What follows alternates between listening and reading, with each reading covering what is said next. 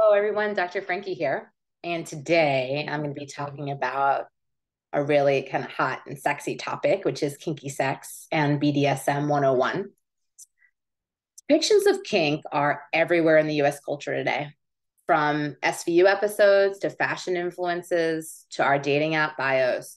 But for something so ubiquitous in some ways, many of us don't know much about how it works. BDSM may still feel taboo and exotic, something that you have to be a serious full-time lifestyle devotee to try out. Not so much, but I think people have that assumption in mind sometimes. It may also feel intimidating on a material level. We assume you need a dungeon to complete, the whole experience with whips and chains. In reality, kink or power play is something many quote unquote normal Americans enjoy all the time and incorporate into their sex lives in ways that are accessible and approachable. If you've felt a spark of interest in kink but aren't sure where to go next, here's what I think you need to know to begin incorporating kink into your sexual persona. And also keep in mind, you already may be engaging in things that are considered kinky, and you may not even know it. What is kink? It's tempting to explain what kink is by listing what it's not. It's not a way to violate anyone's consent or something inherently violent. It's not a sign that someone is mentally ill, abusive, or has issues. It's not 50 Shades of Grey, although no shade if you like it. A lot of us have inherited some alarmist views about kink or BDSM. That's not your fault. And you may find that it's something very different than what you've assumed. It's easy to assume kink is about the parts of it that are most visible from the outside, like the black leather or latex, the accessories like whips or handcuffs, or the big intimidating set pieces like St. Andrew's Cross. Those things certainly are a part of kink, or a lot of people, could be like, think of it to be part of kink and could be for you too. But the most important part of what makes kink distinct from vanilla sex is invisible to the naked eye. It's more of a power dynamic. Whether you want to use handcuffs or not, what makes sex kinky is that the people having it have agreed to some kind of unique power dynamic for the duration of having sex, usually with one person more in control, like a top or dom, and one consenting to give up some control, a bottom or a sub. With these elements in place, the stage is set for some super hot kinky sex. But how does the power dynamic and the whips and handcuffs, if you want them, actually come into play? Let's dig into the actual practices referred to in the acronym BDSM. B stands for bondage, and it refers to a wide range of practices that involve physically restraining someone as a means of control. This can be mostly symbolic, like loose ornamental handcuffs, or functional and immobilizing, like having your limbs tied up tightly in a rope. Restraint can be a part of other kinds of sex or kink play, like tying someone's wrists to the headboard before having penetrative sex, or it can be the entire point, like shibari bondage.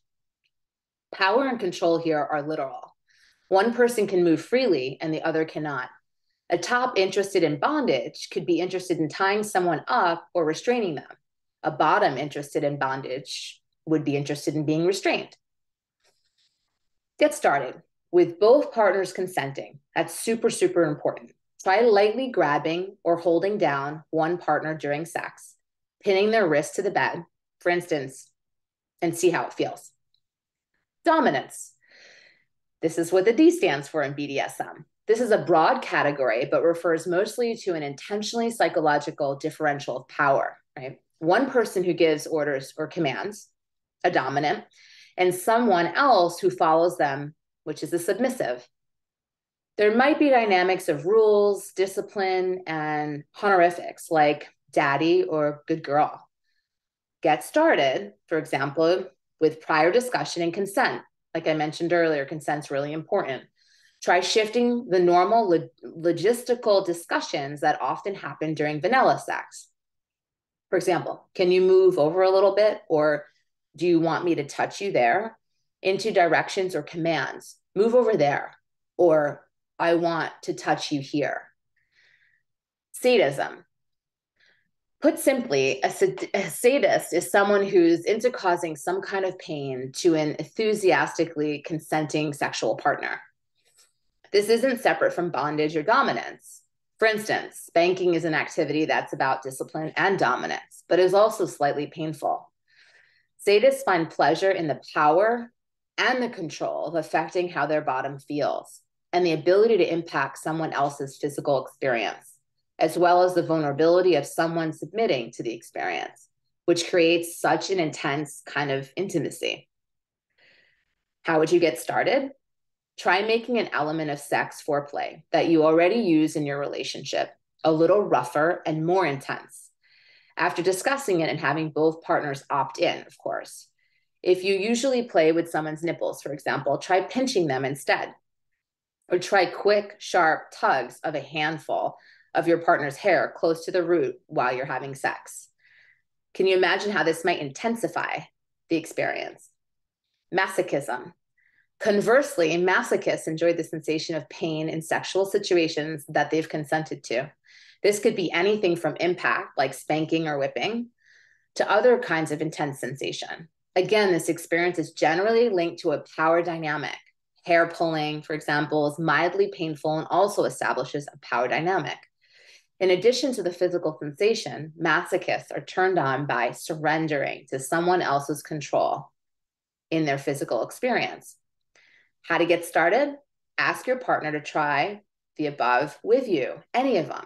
Or if you're single, try pinching or lightly slapping the inside of a thigh while masturbating to see how it feels. Hope you enjoyed this, and please comment. And if you're interested in learning more, I'm always happy to expand on any of the topics that I share. And I encourage you to be curious, explore, be playful, and always make sure to get consent. Thanks so much for tuning in, and I'm going to see you next week.